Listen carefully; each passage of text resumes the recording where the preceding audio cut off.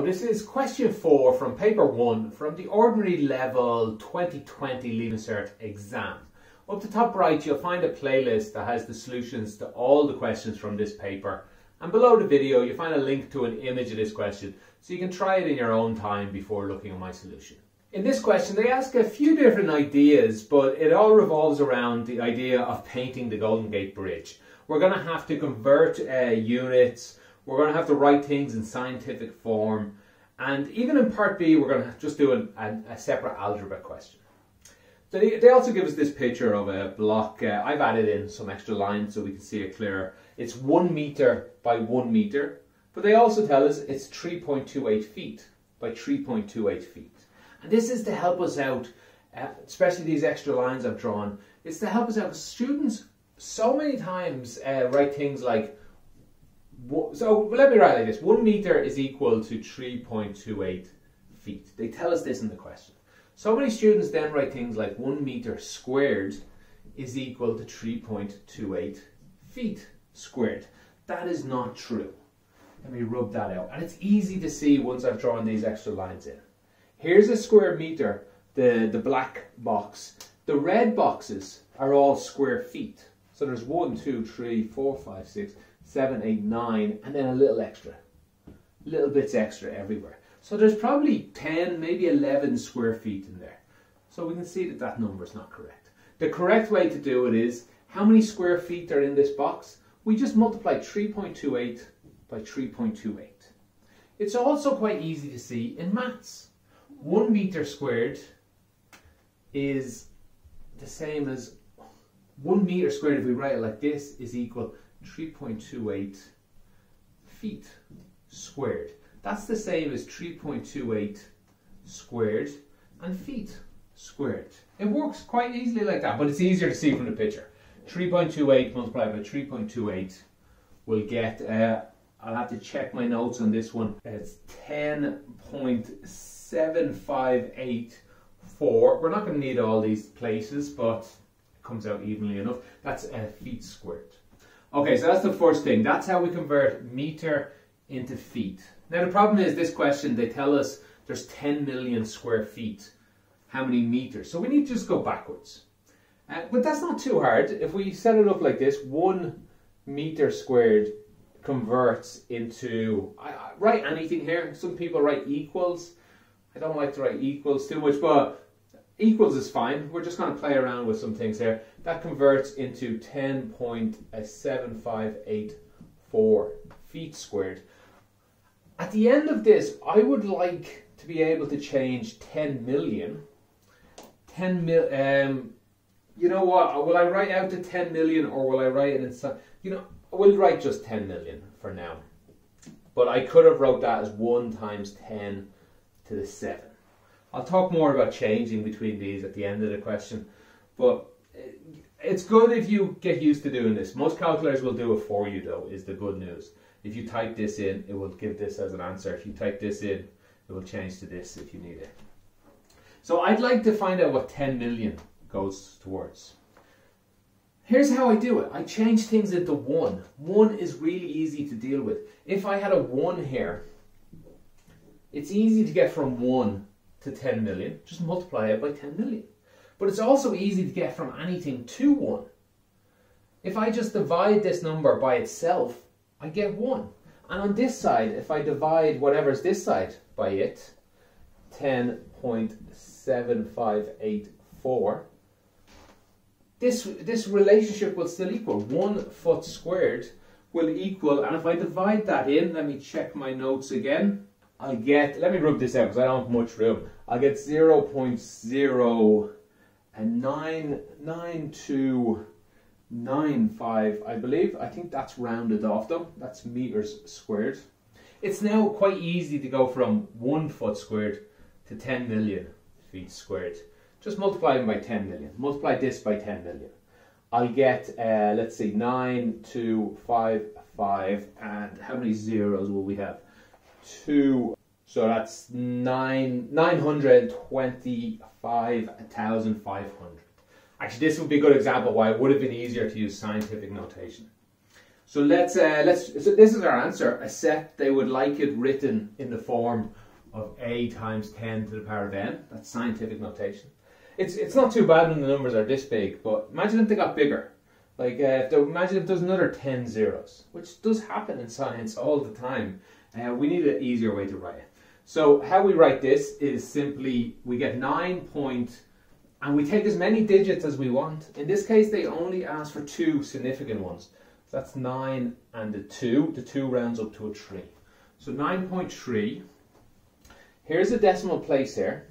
So how many times are we going to move this decimal place to make it look like this? We'll go 1, 2, 3, 4, 5. So let's see, let me redo that. 1, 2, 3, 4, 5. That's 5 decimal places. So if I've cheated, I've made it 5 times smaller, or 10 to the power of 5 times smaller. So I better write that in somewhere. And that's how we do scientific notation. This number is the same as this one. Well, rounded off. This number is the same as 930,000. And that's the answer they wanted. This was in meters. This is square meters. Always check if your answer makes sense. It was 10 million square feet, and it's 930,000 square meters. That makes rough sense. A meter is much bigger than a foot, so it should be less meters. Okay, that's part A, part 1. I hope I explained that okay. If you have any follow-up questions, put them in the comments below. But I'll rub this out and move on to part 2. In part 2, they tell us that a litre of paint used on the bridge can cover approximately 5 square meters. I've kept this number. This is the total number of meters on the bridge. So 5 square meters, 1 litre will cover 5 square meters. The paint comes in 25 litre tins. Find how many tins of paint we'll need to do it. So let's start this like this. 1 litre will do 5 meters squared. What I'd like to get to on this conversion system I use, I'd like to get to this number, 9.3 times 10 to the 5. This time I'll leave it in this, although it'll probably be easier to write it in normal fashion. But we did the previous part with numbers. This time we'll use a scientific notation. So how do I get 5 to this? You can do it directly, but I always like to use 1. How do I turn this into 1 square meter? It's quite easy. Divide by 5. If I divided this side by 5, I better divide 1 by 5. 1 by 5 is 0.2. Okay, how do I get this into this form? Yes, multiplying if I say it that way, multiplying 9.3 times 0.2. Well, multiply it by 2, I get 18.6. Divided by 10, because I didn't multiply by 2, multiply by 0.2. We'd get I can write that down, 1.86. And then multiply by another 10 to the power of 5. You know what, that's probably needlessly complicated, because we all have calculators. Multiply this number here, 0.2, by this number. The calculator will tell us this number. And that's it. That's how many litres it would take to paint this bridge. So they didn't ask litres though, did they? They asked tins of paint. 25 litres is in every tin. So we just divide this number, 1.86 times 10 to the 5, divided by 25.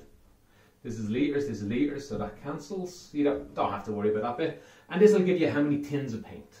So once we divide that in, it goes in evenly, in fact. 7,440 tins of paint. So that's how many tins of paint it takes to paint the Golden Gate Bridge. Now you know. If you have any follow-up questions on this, put them in the comments below. I'll rub this out again and we'll do part B, which is unrelated to the Golden Gate Bridge. Okay, part B gives this algebra equation here. 2 to the power of 9x minus 1 is equal 8 to the power of 2x. Solve. Or they say solve the equation. That really just means find x. When we're finished all of our work, I want x equals a number, hopefully. And that's all they want us to do. This is an interesting question because if you ask your friends that are in honours level or higher level, they have a different way to solve it. They'll use something called logarithmics, which I'd say is probably easier to solve. But they'll be given harder questions. We don't use anything like that. To solve this, I'd like to just show you an idea. A simple idea. 3 to the power of x is equal 3 to the power of 2. If I asked you what x is, it'd be quite easy. Well, x is 2. 3 to the power of something is equal 3 to the power of, well, something, whatever that something is. So we can, if we're given something like this, where they both have a 3 here, we can just rub the 3's out and say, well, x equals 2. So that's how we solve these ones in ordinary level. Because they'll only give us easy ones like that, where they're the same number. Now, they don't look like the same number. 2 and 8 do not look the same, but I can make them the same. And you'll always be given questions like this. There'll always be 2 and 8, or 2 and 4, or 3 and 9, or 3 and 27. These don't look the same, but we can make them into the same. I'll leave this here and show you how they're the same in a moment, actually. So in this case, we'll make them both 2. 2 to the power of 9 minus x, 2 to the power of 9x minus 1 is equal to something here to the power of 2x. So I'm going to replace the 8. I'm going to replace the 8 with something. I'll replace the 8 with 2 to the power of 3, because that's what 8 is. 8 is 2 to the power of 3. Just like over here, the 4 I could replace with 2 to the power of 2. The 9 I could replace with 3 to the power of 2. 27 I could replace with 3 to the power of, 3 to the power of 3. These are all to the power of 1 this side. They're not equal either, so a bit confusing. Let me rub that out before I confuse myself with that. Okay, so I've really just replaced the 8 with 2 to the power of 3.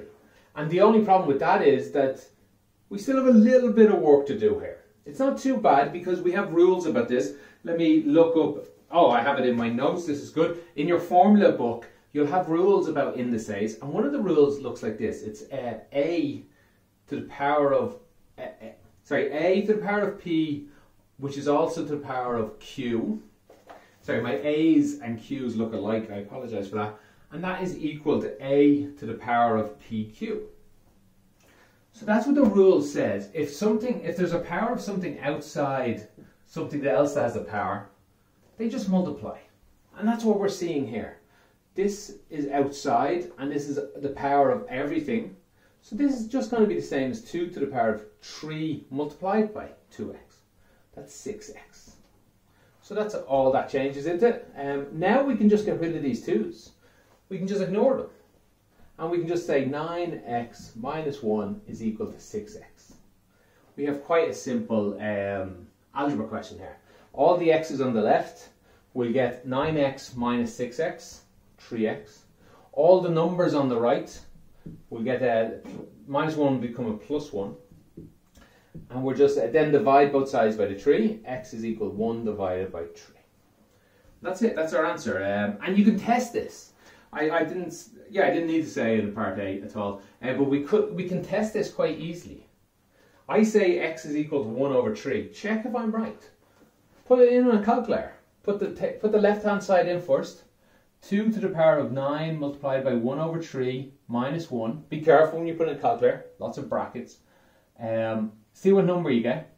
I can't remember. I think, did I test this? I think you get 4 if you put it all in. And the same over this side. Put 8 to the power of 2 multiplied by 1 over 3. And yes, you will get 4 on that side. So, and that agrees. 4 does equal 4. Therefore, this was the correct number. No other number could you put in and make it work. Right, I hope that answers that part. Once again, any questions, comments below. Do my best to get back to you. And until next time, have a great day.